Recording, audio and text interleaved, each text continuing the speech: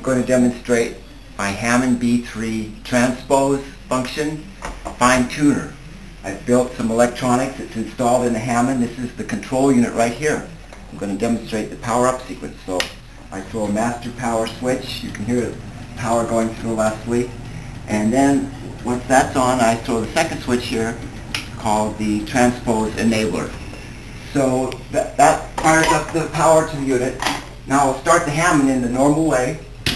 So we start with about 15 seconds with the start button while we're holding that, and let the start motor reach its velocity. Then I put the run switch on for another 10 seconds, and I let it go. Now we should have transpose functionality. That's an A.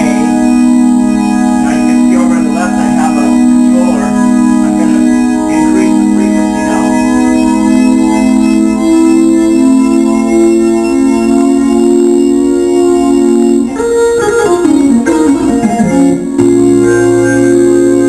I took it up a whole step. Now I'm going to take it down a step.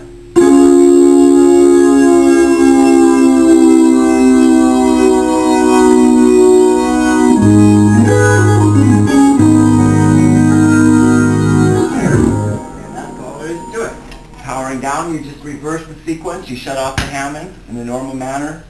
You disable the transpose electronics, and you shut off the power switch, and you're done. Thank you.